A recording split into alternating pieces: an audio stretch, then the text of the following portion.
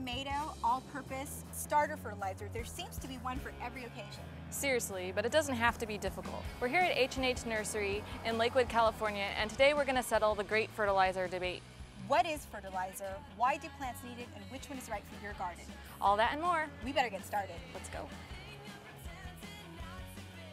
Behold, the Great Wall of Fertilizer. Here's the deal. What we do with fertilizers is we don't feed the soil, we feed the plants, because like people, we all need food. And the great thing about these fertilizers is you can also make them into a fertilizer tea, which is great for container gardeners as well, but we'll talk about that a little bit more later.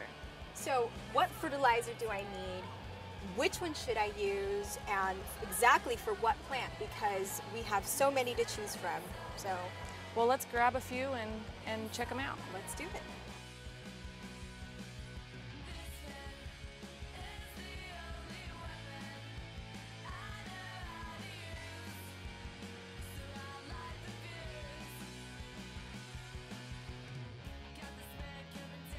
We are going to demystify the great fertilizer debate. Yeah, hopefully make things a little less scary. So what's the first thing I need to look for in a fertilizer?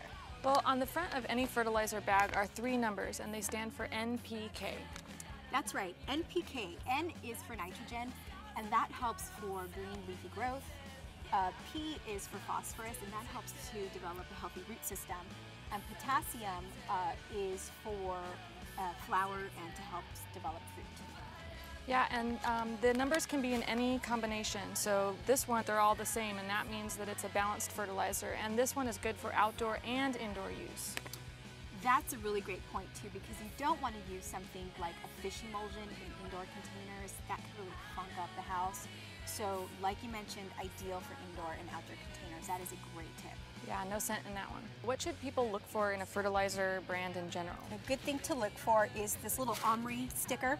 It's actually a very rigorous process to get OMRI certified. So rest assured, when you see this sticker, you are buying a certified organic product. Well, that's always good, especially with fruits and vegetables. That's something you're going to eat. You mentioned something about tea. Yeah, you know, in container gardens, it's a lot easier to water with a liquid fertilizer because you don't want to be digging around in there and damaging the roots. So an easy thing to do is to make a tea out of fertilizer, and you just do that by mixing a small amount of the fertilizer in with some water, and you let it sit for a while, and then you can just put it right into your watering can. So let's talk about some of the differences between these fertilizers. Yeah, different plants need different combinations of NPK. So this one is formulated for acid-loving plants, flowering plants, and it's a great thing to use because a lot of times the water that you get out of your hose or your faucet is a little bit on the alkaline side, and you really need to pay attention to keep your acid-loving plants happy. Starter is really good if you are starting with transplants, and a lot of us do. When you take that seedling out of its 6-pack, you are shocking the root system. So starter actually helps the transplanting process, helps that seedling get off on the right route. Tomato fertilizer is what you'd expect. It's for tomatoes, but you can also use it for other soft fruits like strawberries.